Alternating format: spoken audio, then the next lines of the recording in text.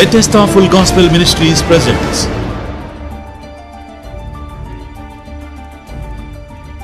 Bethesda సంపూర్ణ సువార్త సహవాసం నిర్వహించు మొదటి ఆరాధన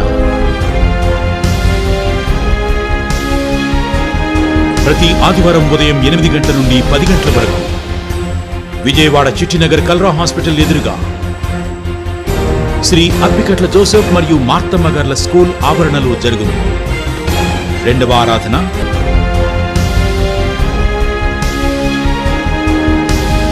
ప్రతి ఆదివారం ఉదయం 10 గంటల నుండి మధ్యాహ్నం 1 గంట వరకు విజయవాడ కృష్ణలంక ఫైర్ స్టేషన్ ఎదురు డౌన్లో పెద్దివారి వీధి బెతెస్దా మందిరమందు జరుగును. మూడవ ఆరాధన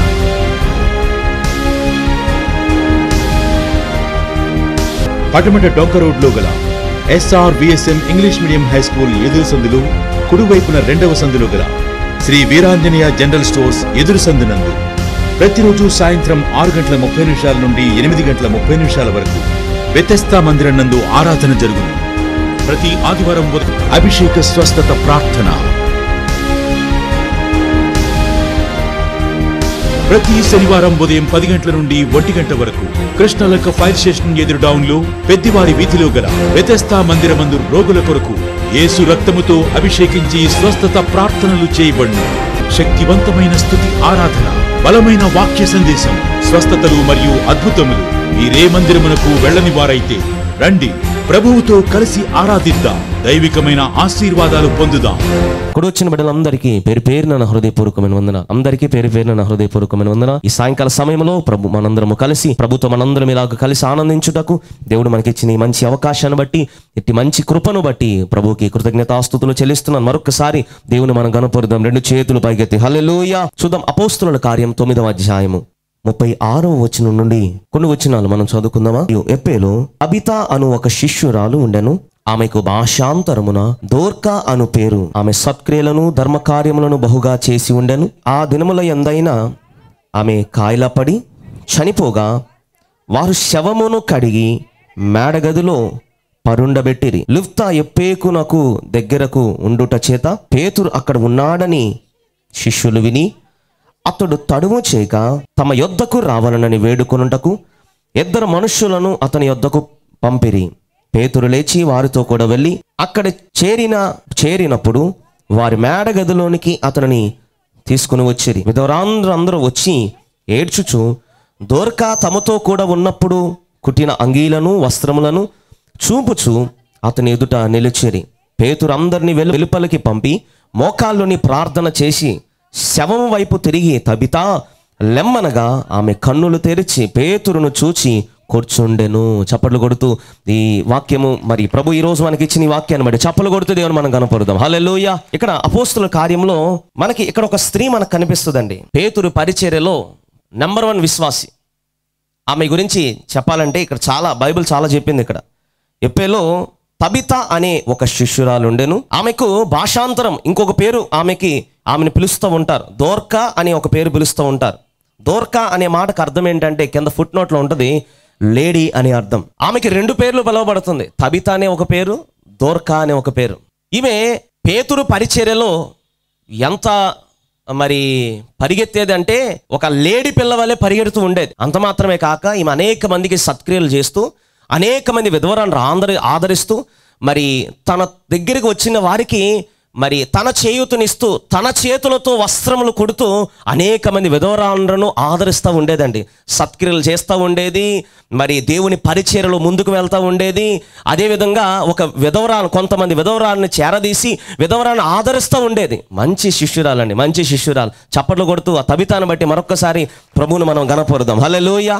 సడన్గా ఏమైందంటే ఆమె కాయలా పడి, అంటే ఏదో రోగం వచ్చింది, సడన్గా చచ్చిపోయింది. చనిపోతే ఏం జరిగిందంటే ఇప్పుడు చాలామంది మరి ఆమెను తీసుకెళ్ళి మొత్తం దాన్ని ఏమంటారు, చచ్చిపోయిన తర్వాత కార్యక్రమాలను చేస్తారు కదా, అన్నీ చేసేశారు, మొత్తం అయిపోయింది. పేతురుని పిలిచారు. అయ్యా పలానా మరి తబిత మరి చనిపోయిందయ్యా, నువ్వు వచ్చి మరి అంత్యక్రియలు చేస్తే మరి ఆమెని తీసుకెళ్ళిపోతాం అని చెప్పి ఆయనకి హడావిడిగా పంపించారు. ఇప్పుడు ఇద్దరు శిష్యులు ఏం చేశారంటే, పేతురు అన్నాడు, ఆమెను తీసుకెళ్లి మేడగదిలో కూర్చోబెట్టండి, పొడుగోబెట్టండి అన్నాడు. ఆ శవాన్ని తీసుకెళ్లి మేడగదిలో పొడుగోబెట్టాడు. పేతురు మోకాళ్ళేసి ఆ శవం ముందు మోకాళ్ళేసి ప్రార్థన చేస్తున్నాడు, అయ్యా నీ చిత్తమైతే ఇవ్వడం బ్రతికించు. పేతురు మోకాళ్ళేసి ప్రార్థన చేస్తానే ఉన్నాడు. ఇంకా ప్రార్థన వల్ల ఆమె లేచి కూర్చొని, అక్కడ చూడండి బైబిల్ గ్రంథంలో ఏముంటుంది చూడండి, అపోస్తలుల కార్యం 9వ అధ్యాయములో అక్కడ 40 వచ్చిన, పేతురు అందరినీ వెలుపలకు పంపి మోకాళ్ళలోని ప్రార్థన చేసి శవం వైపు తిరిగి తబిత లెమ్మని కన్నులు తెరిచి ఆమె పేతురు వైపు చూచి లేచి కూర్చుండెను. హల్లెలూయా. అయిపోయింది తన పరిస్థితి, అయిపోయిన తన జీవితాన్ని దేవుడు మరలా తిరిగి లేపాడు. హల్లెలూయా. ఈరోజు ఉపవాస కూడికలో పాల్గొన్న మీ జీవితాలను కూడా తిరిగి దేవుడు లేపబోతున్నాడు. దేవుడు మీ జీవితాలను, మీ బ్రతుకులను దేవుడు లేపబోతున్నాడు. అయిపోయిన మీ జీవితాలను దేవుడు మరలా తిరిగి లేపబోతున్నాడు. హల్లెలూయా. ఈ తబితలో ఉండి కొన్ని విషయాలు, ఆమెలో ఒక 3 పాయింట్స్. మొదటి మాట, ఆమె ఒక శిష్యురాలని మనకు కనబడుతుంది. రెండవ మాట, ఆమె పేరులో ఒక లేడీ పిల్ల వలె పరిగెడుతుంది అనే మాట మనం చూస్తాం, రెండవ మాట. మూడవ మాట, ఆమె సత్క్రియలు చేసే విషయంలో నెంబర్ 1 అని మనం చెప్పొచ్చు. ఈ 3 విషయాల నుండి కొన్ని విషయాలు నేను మీతో మాట్లాడటానికి నిలబడి ఉన్నా. ఆమె ఎప్పే అనే ప్రాంతంలో మరి తబిత అనే ఒక శిష్యురాలు ఉండను. ఏంటంటే ఎవరంట? 9వ అధ్యాయం 36 వచ్చిన, మరియు ఎప్పేలో తబిత అను చెప్పాలండి ఒక శిష్యురాలు ఉండేను. బైబిల్లో శిష్యురాలు అని పిలువబడిందంటే మంచి పేరండి ఆమెకి. ఇదే బైబిల్లో ఒక్కసారి అపోస్తలుల కార్యం 10వ అధ్యాయం మీరు చూస్తే, అక్కడ ఇటలీ పటాలములో శతాధిపతి అనే, అక్కడ ఏముంది, శతాధిపతి అనే ఒక మనుషుడు అని లేదు కానీ భక్తిపరుడు అనే మాట మనం చూస్తాం. అక్కడ ఎవరు ఆయన? భక్తిపరుడు. రాజుల 2వ గ్రంథంలో 4వ అధ్యాయంలో అక్కడ ఒక స్త్రీ మనకు కనిపిస్తుంది, ఘనురాలు అనే ఒక స్త్రీ మనకు కనిపిస్తుంది. ఎవరంటే ఆ స్త్రీ? ఘనురాలు, శిష్యురాలు, భక్తిపరుడు. అంటే ప్రియమైన దేవుని బిడ్డల, బైబిల్ గ్రంథంలో ఏదో చేస్తున్నాం, ఏదో వెళ్తున్నాం, ఏదో వెళ్ళాలి కదా, ఏదో శుక్రవారం కదా, ఏదో ఆదివారం కదా వెళ్ళాలని కాదు, కానీ దేవుడు మనల్ని మెచ్చుకోవాలి ఒక భక్తిపరుడు, దేవుడు మనల్ని మెచ్చుకోవాలి ఒక శిష్యురాలు, ఈమె ఘనురాలు అని మనం పిలువబడాలి. హల్లెలూయా. అట్టి పేరు మనకు కూడా వచ్చును గాక, అట్టి కృప దేవుడు మనకు కూడా ఇచ్చును గాక. తబిత అనే ఒక శిష్యురాలు ఉండెను. ఎవరంటే ఈమె? మనం దేవునికి శిష్యురాలుగా మారిపోవాలి. అట్టి భక్తి మనం కూడా చేయాలి. ఏదో వెళ్తున్నామండి, ఏదో వెళ్తున్నాం శుక్రవారం, ఏదో వెళ్తున్నామండి, ఏదో ప్రార్థనకి, ఏదో ఉపవాస ప్రార్థనలు అంటే ఏదో పెట్టారండి, ఏదో వెళ్తున్నామండి, కాదు. చేసే భక్తి పర్ఫెక్ట్గా చేయాలి. మనం చేసే భక్తి పర్ఫెక్ట్గా చేయలేక చేయడం మానేయాలి. ఒక భక్తిపరుడు, ఒక అన్యుడై ఉండి బైబిల్ స్టేట్మెంట్ ఇస్తాం చూడండి, ఇటలీ పటాలములో శతాధిపతి అని ఒక భక్తిపరుడు ఉండెను. ఒక భక్తిపరుడు, ఆయన తన ఫ్యామిలీ కుటుంబం మొత్తం కూర్చొని దేవుని సన్నిధిలో గడిపే మంచి భక్తిపరుడు. మరి ఈ కొర్నేలి అని మనం పిలవచ్చు. అలాగే ఈ తబిత అనే, మరి ఈ ఎప్పేలో తబిత అనే ఒక శిష్యురాలు మనం పిలవచ్చు. అదేవిధంగా 2వ రాజుల గ్రంథంలో అక్కడ మన ఘనురాలు మనం పిలవచ్చు అండి. దైవజనుడు వచ్చినప్పుడు, దైవజనుడు ఆ ఊరికి వస్తున్నాడని తెలిసి దైవజనుడి కోసం మరి ఒక బల్ల, ఒక మరి దీపస్తంభం, దైవజనుడు కావాల్సిన ఒక గది కట్టించి దైవజనుడి కోసం మరి ఎంత తాపత్రయపడేదండి. దేవుని విషయాల్లో ఆమె ఎంత పరుగులు తీసేదో. ప్రియమైన దేవుని బిడ్డలారా, దేవుని విషయాల్లో పరుగులు తీస్తున్నామా? దేవుని విషయాల్లో ఒక భక్తిపరుడు అని కొర్నేలికి పేరుంది. దేవుని విషయాల్లో ఈ తబితకు ఒక శిష్యురాలు అనే పేరుంది.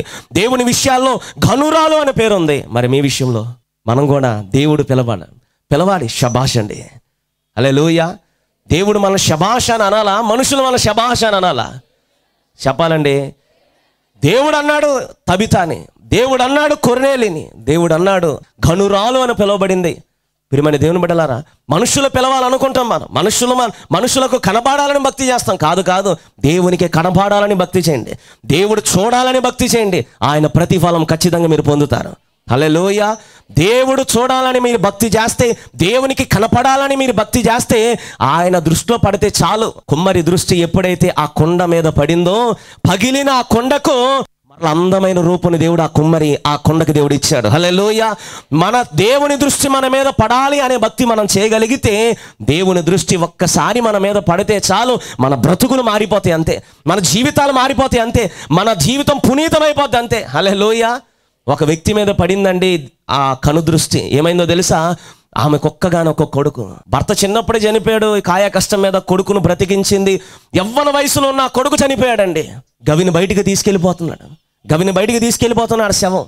యేసయ్య గుంపు ఆ గవిని లోపలికి వస్తుంది. అది ఏ గవిని అంటే నాయను అనే గవిని లోపలికి ఏసై గుంపు వస్తుంది. గవిని బయటికి ఏసై గుంపు మరి ఆ శవం గుంపు వెళ్ళిపోతుంది. గవిని బయట ఏముంటది? సమాధి చేయాల్సిన ఇంకా ఆ పరిస్థితికి వెళ్ళిపోతున్న ఆయన దృష్టి ఎప్పుడైతే ఆ తల్లి మీద పడిందో, నాయన విధవరాల మీద ఆయన దృష్టి ఎప్పుడైతే పడిందో, ఇప్పుడు ఆయన ఏమన్నాడు తెలుసా? ఒక్కసారి ఆ పాడిని నింపారండి.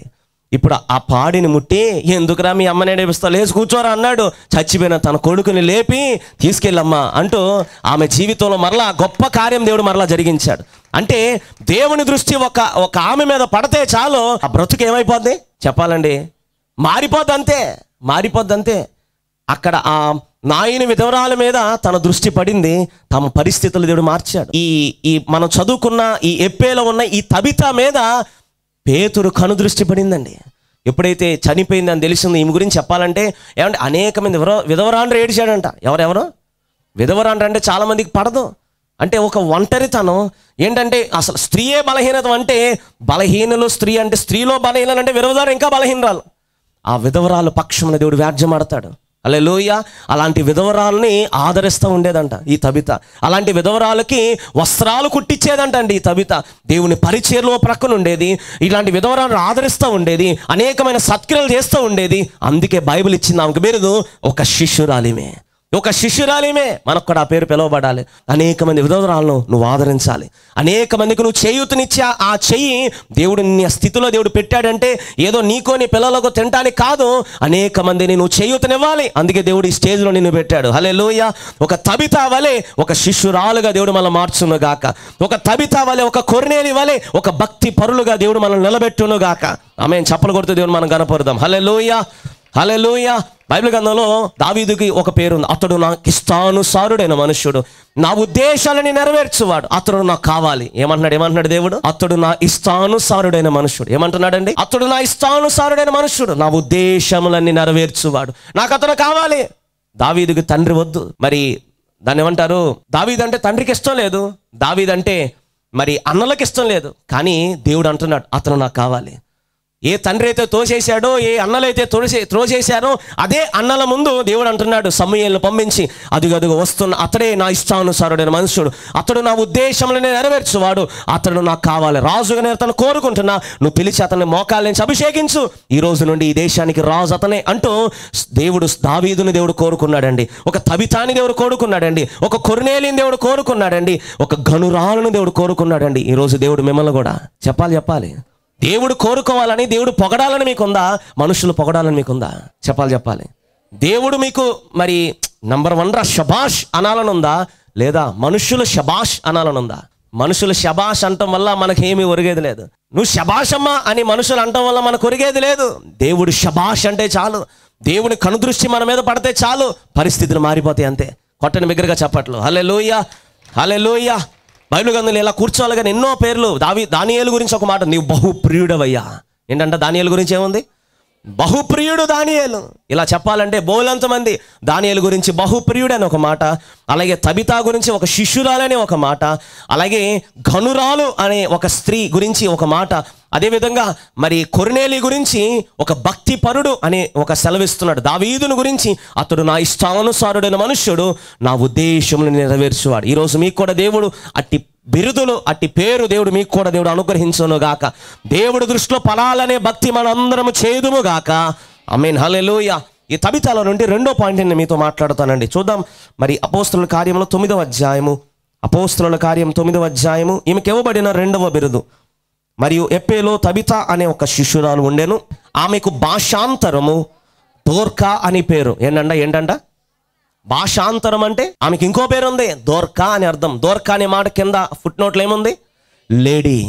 ఏంటంట అంటే లేడీ అంటే ఎలా నడిచిద్ది? అసలు ఆ లేడీ పరుగు మామూలుగా ఉండదండి. ఒక్కడికి ఇక్కడ వేసిందంటే ఇంకొక అడుగు అక్కడ వేస్తుంది. పరుగే లేడీ అంటే ఒక పరుగే. దేవుని విషయాల్లో ఈ తబిత ఒక లేడీ వలె గంతులు వేసేదంట. అట్టి పరుగు దేవుడు మనకు కూడా అనుగ్రహించును గాక. అన్ని విషయాల్లో పరుగు ఉంటుంది, కానీ నీ కాళ్ళు దేవుని సన్నిధి అనగానే స్టిక్ అయిపోతున్నాయి. అదే లోక విషయాలన్నిటి కొరకు పరుగులు వేస్తున్నాయి అంతే. మామూలు పరుగు కాదు అది, లేడీ కన్నా మామూలు పరుగు కాదు, అంత పరుగులు తీస్తున్నాయి. ఈరోజు దేవుడు మీతో స్పష్టంగా దేవుడు మాట్లాడుతున్నాడు. ఒక శిష్యురాలుగా దేవుని దృష్టిలో పడే, దేవుడు పొగడాలి అనే ఆ విషయాల్లో మనం ఆ ఒక శిష్యురాలు అని పిలువబడింది తబిత. మనల్ని కూడా ఫస్ట్ పాయింట్ మనం తెలుసుకుందాం. తబిత అని ఒక శిష్యురాలు అని పిలిచిందండి బైబిల్. మనల్ని కూడా నెంబర్ 1 రా, అసలు నిజంగా భక్తిపరురాలు రా, అసలు భక్తిపరుడు రా, ఒక శిష్యురాలు రా, అసలు శిష్యురాలంటే ఏమిరా అన్నట్లుగా దేవుడి దృష్టిలో మనం పడిపోవాలంతే. హల్లెలూయా. అది మొదటి పాయింట్. రెండో మాట, ఆమె లేడి వలె గంతులు వేసేదండి. ఎలాగ లేడి వలె గంతులు వేసేది. మనం కూడా ఎలా పరిగెత్తాలి? లేడి వలె గంతులు వేసుకుని రావాలి. లేడి వలె మనం గంతులు వేయాలి. దేవుని సన్నిధి అనగానే ఒక పరుగు, ఒక ఆసక్తి మనలో పుట్టాలి. అట్టి కృప మన సంఘానికి దేవుడు అనుగ్రహించునుగాక. అట్టి కృప మన సంఘాలకి దేవుడు అనుగ్రహించునుగాక. అట్టి భక్తి ఆసక్తిని దేవుడు మనకి ఇచ్చునుగాక. ఏమంటే రాకడ దినాల్లో, అంచె దినాల్లో మనం ఉన్నామండి. ఎప్పుడు దేవుని రాకడ వస్తుందో, మన పోకడ వస్తుందో తెలియదు. ఇన్ని సంవత్సరాలు నేను ఈ భూలోకం మీద ఉంటాను అన్నవారు ఎవరైనా చేయొచ్చని చెప్పండి. ఇన్ని సంవత్సరాలు నేను ఎక్కడే ఉండిపోతానండి, ఇన్ని సంవత్సరాలు నేను ఖచ్చితంగా గ్యారంటీ అండి అన్నవారు ఎవరైనా ఉన్నారు అక్కడ కూర్చున్న వారిలో? రేపేమవుతాం మనకు తెలియదు. రేపటిదాకా పోయాం, ఒక గంట తర్వాత ఏమవుతాం కూడా మనకు తెలియదు. ప్రియమైన దేవుని బిడ్డలారా, అటువంటి గ్యారంటీ లేని రోజుల్లో మనం ఉన్నాం. ఎండలు మితిమీరిపోతున్నాయి. ఎప్పుడు ఎక్కడ ఒక కాయి రాలినట్టు రాలిపోతున్నారండి జనాభా. ఆ రోజుల్లో మనం ఉన్నాం. మన భక్తిని కాపాడుకుందాం, మన విశ్వాస జీవితాన్ని కాపాడుకుందాం, మన ప్రార్థనా జీవితాన్ని, మన మోకాల అనుభవాన్ని మనం కాపాడుకుందాం. ప్రియమైన దేవుని బిడ్డలారా, చప్పలు కొడితే దేవుని గణపరచండి. హల్లెలూయా, హల్లెలూయా. ఒక తబిత వలె, దొరకవలె మనం కూడా అట్టి పరుగులు తీసే కృప అని 10 మంది అన్నారు. ఏమంటే ఒక మాట చెప్తున్నా, తబిత ఏమైనా ఖాళీగా ఉండేదా? బట్టలు కుడతా ఉండేదండి. ఉదారంగా వస్త్రములు కుడతా ఉండేది, బట్టలు కుడతా ఉండేది. పేతురు గారు, చమ్మా కోట మంది వస్తావా? అయ్యగారు తర్వాత అయినా కుట్టుకుంటా, అయ్యగారు వచ్చేస్తున్నా పదండి అయ్యగారు అని వచ్చేసేదంట. ఒక లేడీ వలె గంతులు వేసేది. అయ్యగారు పదండి అని గంతులు వేసుకుంటూ వచ్చేదంట. దేవుని సన్నిధి అనగానే దావీదు గురించి, ఈ విషయంలో దావీదు గురించి చెప్పాలండి. సన్నిధి అనగానే దావీదులకి అత్యంతమైన ప్రేమ అంటండి. యెహోవా సన్నిధికి వెళ్దామని జనులు నాతో అనినప్పుడు 122వ కీర్తన ఆ మాట మనం చూస్తాం. యెహోవా సన్నిధికి వెళుదామని జనులు నాతో అనినప్పుడు నేను సంతోషించిదిని. యెరూషలేమా నిన్ను ప్రేమించువారు వర్ధిల్లుదు, నీ ప్రాకారములలో నెమ్మది కలుగునుగాక, నీ నగరులలో క్షేమముండునుగాక. గంతులేసుకుంటూ నాట్యం ఆడుకుంటూ వెళ్ళిపోయాడంటండి ఈ దావీదు. అందుకే దేవుడు రాజు నుండి దావీదును చక్రవర్తి, ఎంపరర్ రేంజ్లో దేవుడు కూర్చోబెట్టాడు. ఎక్కడ గొర్రెల కాపరి, ఎక్కడ ఎంపరర్. ఎందుకంటే తన పరుగు లోక విషయాల్లో కాదు, తన పరుగు దేవుని విషయాల్లో. ఈరోజు మిమ్మల్ని దేవుడు వర్ధల చేయడానికి ఈరోజు మీతో మాట్లాడుతున్నాడు. మిమ్మల్ని దేవుడు బ్లెస్ చేయడానికి దేవుడు మీతో మాట్లాడుతున్నాడు. మిమ్మల్ని దేవుడు ఆశీర్వదించడానికి మీతో మాట్లాడుతున్నాడు. మిమ్మల్ని అంతకంతకు అభివృద్ధి పరచాలి. మిమ్మల్ని దేవుడు ప్రమోషన్ దేవుడు ఇవ్వాలి. మీకు దేవుడు మీ స్థాయిని పెంచాలని ఈరోజు స్పష్టంగా నీతోనే సూటిగా దేవుడు మాట్లాడుతున్నాడు. హల్లెలూయా. అలా ఆ స్థితి దేవుడు మనలో మార్చాలి అంటే మనలో ఏముండాలి? ఆ పరుగు దేవుడు మనలో అనుగ్రహించాలి. కాదు మీరు ఇప్పటి నుండి చేస్తే బ్లెస్సింగ్ ఈ రోజు నుండి ఆరంభమైద్ది. మీరు క్రిస్మస్ నుండి చేస్తే జనవరి నుండి ఆరంభమైద్ది. ఎప్పటి నుండి చేద్దాం? ఎలాగా? దేవుని కొరకు పౌలు పరిచర్యలో, పేతురు పరిచర్యలో మరి వారు ఇలా బహిరంగంగా కోటాలు పెట్టుకోవడానికి లేదండి. చంపేసేవాళ్ళు నరికేసి. అలాంటి పరిస్థితుల్లో కూడా ప్రతిరోజు రొట్టు విరిచే కార్యక్రమం వారు చేసేవాళ్ళు. పేతురు టైంలో, పౌలు టైంలో వాళ్ళు సమాజముగా కూడుకుని దేవుని కనపరుస్తూ ఉండేవాళ్ళు. ఎంత దేవుడు మనకి స్వేచ్ఛ ఇచ్చినా సరే, గృహకోటాలు జరుగుతున్నా సరే, వాళ్ళు వెళ్తారులే, వీళ్ళు వెళ్తారులే. కాదు, నీ మటుకు నువ్వు రావాలి గృహకోటానికి. సమాజము ఎక్కడ 2-3 నుండి నా నామమున ఏకీభవించి కూడి ప్రార్థన చేస్తారో వారి మధ్య నేను ఉంటానని వాగ్దానం ఇచ్చిన దేవుడు ఆయన. ఏమంటే మనం 2-3 కూడుకుని ఎవరు భజన చేస్తున్నాం? మనం యేసయ్య భజన చేస్తున్నాం. మనం 2-3 కూడి యేసయ్య భజన చేస్తే యేసయ్య రాక ఎవరు ఉంటారనమాట? దొరకవలే, ఒక తబిత వలె గంతులు తీసుకుంటూ మనం దేవుని సన్నిధికి వెళ్ళాలని ఆసక్తి మనలో ఉండాలని నేను అంటున్నానండి. అంత తప్ప ఏమన్నా అన్నానా? చెప్పాలి. దేవుడు అట్టి ఆసక్తిని మనకి ఇచ్చును గాక. దావీదు ఎలాగైతే దేవుని సన్నిధి అంటే ఎలా పరిగెత్తేవాడో, ఈ తబిత ఎలాగైతే దేవుని సన్నిధి అనగానే ఎలా లేడి వలె గంతులు వేసుకుంటూ వెళ్ళేదో, మనం కూడా ఈ 2019లో ఎన్నో మాసంలో మనం ఉన్నాం? 5వ మాసంలో మనం ఉన్నాం. కాబట్టి మనం కూడా దేవుని సన్నిధిని అనగానే ఎలా పరిగెత్తాలి? చెప్పాలి. ఎలా పరిగెత్తాలి? లేడి వలె గంతులు వేసుకుంటూ మనం దేవుని సన్నిధికి మనం రావాలి. హల్లెలూయా. దేవుడు మిమ్మల్ని చూస్తాడు ఖచ్చితంగా. దేవుని దృష్టిలో నువ్వు పడతావు ఖచ్చితంగా. హల్లెలూయా. ప్రతికూల పరిస్థితుల్లో భక్తి చేస్తే ఖచ్చితంగా దేవుడు నిన్ను చూస్తాడు. హల్లెలూయా. ప్రియమైన సంగమా, అంచె దినాల్లో మనం ఉన్నాం, రాకడ దినాల్లో మనం ఉన్నాం. ఏమండి, ఈరోజు మధ్యాహ్నం దేవుడు రాకడొస్తే ఏమయ్యో చెప్పండి? ఉన్న 40 మంది మేము వెళ్ళిపోయాం పైకి. ఎప్పుడు దేవుని రాకడొస్తో తెలియదు. నా ఆశ ఏంటంటే దేవుని సన్నిధిలో కూర్చున్నట్లుగా సంఘాలుగా ఎత్తబడిపోవాలంతే.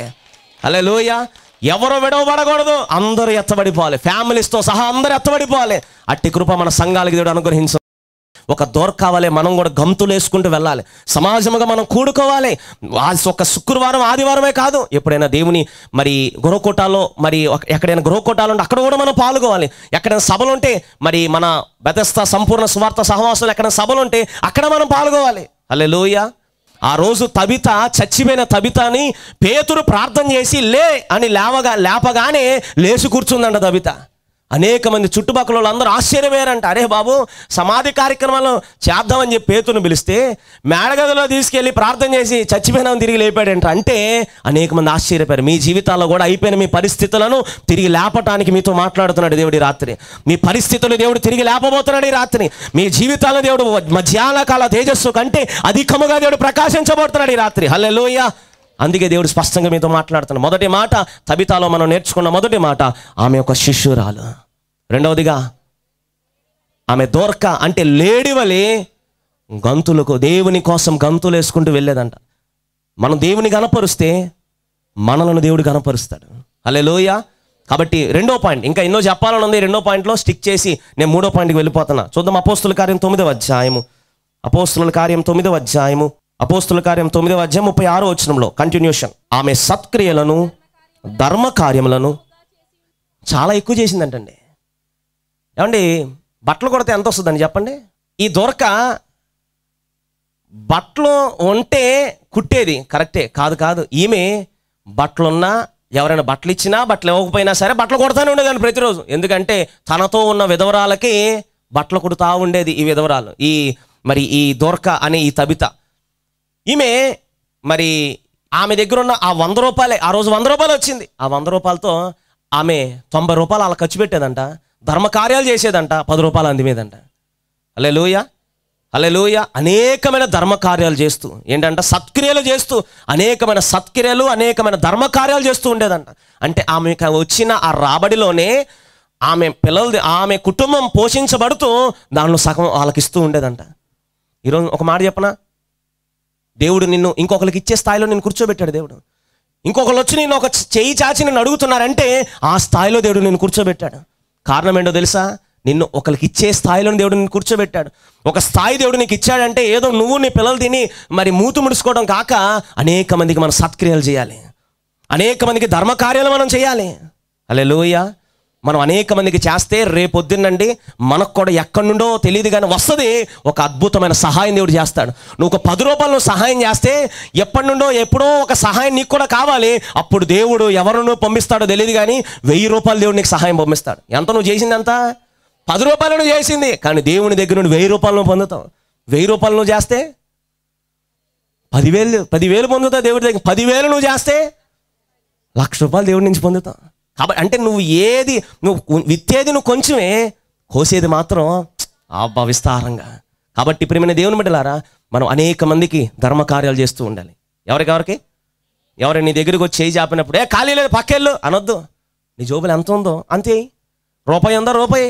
ఎవరైనా అడుక్కునే వాళ్ళు వచ్చారు, మనం ఏమనాలి? పనే పాట ఏం లేదా, కాళ్ళు చేతులు బాగానే ఉన్నాయిగా అని నీకు తెలియదు. మరి నువ్వు అనలేదని మరి పాపం అలాగా అడుక్కుంటున్నాడు. కాదు, నీ దగ్గర ఉన్న 5 రూపాయలు ఉంటే 5 రూపాయలు, ఎంత ఉంటే అంతే. పాపం మందులు కొనుక్కోలేని పరిస్థితుల్లో కొంతమంది ఉంటారు.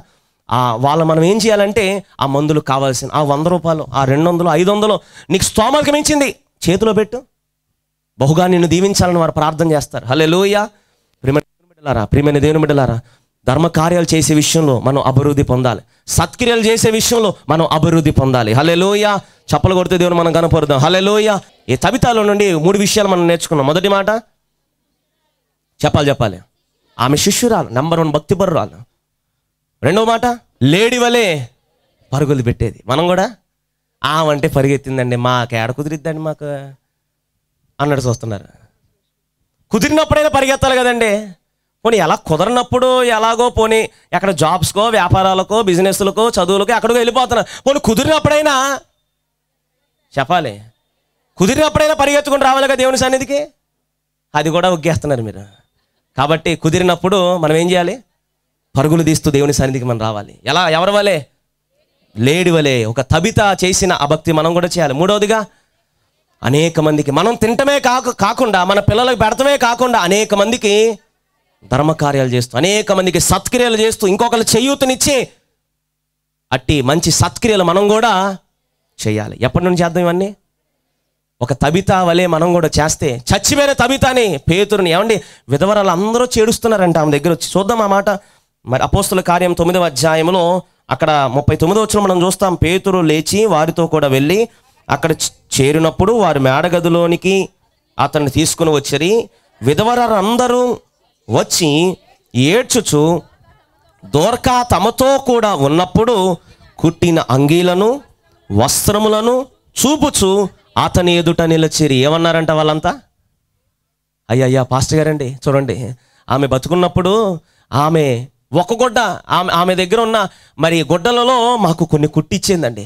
చూడండి ఎంత ఖరీదైన వస్త్రాలు మాకు కుట్టిందోనండి. ఎవరు మమ్మల్ని చేరదీనప్పుడు, అందరూ మమ్మల్ని తోసేసినప్పుడు ఈమెనండి మమ్మల్ని బ్రతికించింది, ఈమెనండి మాకు సత్క్రియలు చేసింది, ఈమె మాకు ధర్మకార్యాలు చేసిందండి, వస్త్రాలు ఇచ్చిందండి. ఇలాంటి ఆమె చనిపోయిందండి అంటే ఈరోజు నీ కొరకు ఏడ్చేవారు ఉన్నారా అంటాను నేను. వీళ్ళండి ఎంతగా దేవుడు ఆశీర్వదించినా వాళ్ళు మాత్రం ఎంత సత్క్రియలు చేస్తారండి. వాళ్ళు ఎంతమందిని ఆదరిస్తారండి, వాళ్ళు ఎంతమంది పెడతారండి. అందుకేనండి దేవుడు ఇలా అంచెలంచెలుగా ఆశీర్వదిస్తున్నాడు అని జనాల నోట్లో నువ్వు నానాలే తప్ప, ఎందుకండి బాబు ఎంత ఉన్నా సరే అనే మాట నీ గురించి ఇంకొకరు అనుకోకూడదు అని నేను ఆశిస్తున్నా దైవజనుడిగా. హల్లెలూయా. కాబట్టి మనం అనేక మందికి మన చేయూతనివ్వాలి. చేద్దాం ఈ రోజు నుండి. ఆమెను ప్రార్థన చేసుకుందాం. తల వంచండి.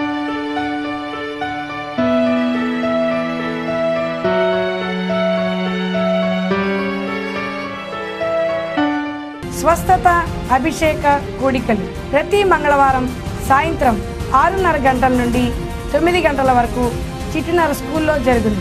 ప్రతి శుక్రవారం సాయంత్రం పటమట చర్చిలో, ప్రతి శనివారం ఉదయం 10 గంటల నుండి 1 గంట వరకు కృష్ణలంక చర్చిలో జరుగును. స్తుతి ఆరాధన, అభిషేక ప్రార్థనలు, బలమైనటువంటి వాక్య సందేశం జరుగును.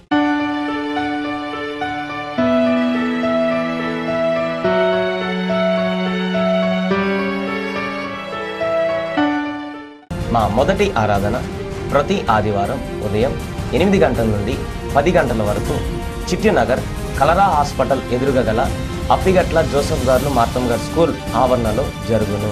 మా రెండవ ఆరాధన ప్రతి ఆదివారం ఉదయం 10 గంటల నుండి 1 గంట వరకు కృష్ణలంక ఫైర్ స్టేషన్ ఎదురు డౌన్లో పెద్దివారి వీధిలో గల బెతెస్దా మందిరం నందు జరుగును.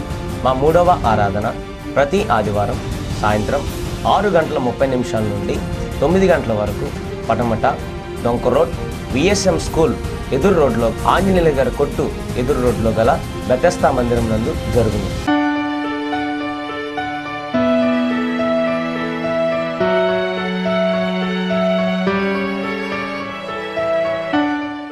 స్త్రీల కూడికలు ప్రతి నెల 2వ వారంలో సోమవారం కృష్ణలంక చర్చిలో, బుధవారం పటమట్లో, గురువారం చిట్టినార్ చర్చిలో 6:30 గంటల నుండి 9 గంటల వరకు జరుగును. ఈ కూడికలకు మిమ్మల్ని ప్రత్యేకముగా ఆహ్వానించుచున్నాము. అందరికీ వందనాలు.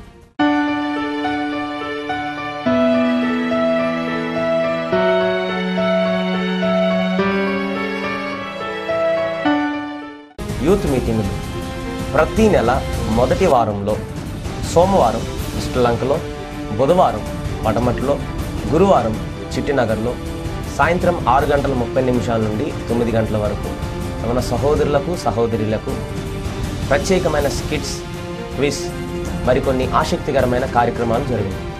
ఈ ఆరాధనలకు, యూత్ మీటింగ్లకు మిమ్మల్ని ప్రత్యేకముగా ఆహ్వానిస్తున్నాము. మీ అందరికీ నా వందనాలు.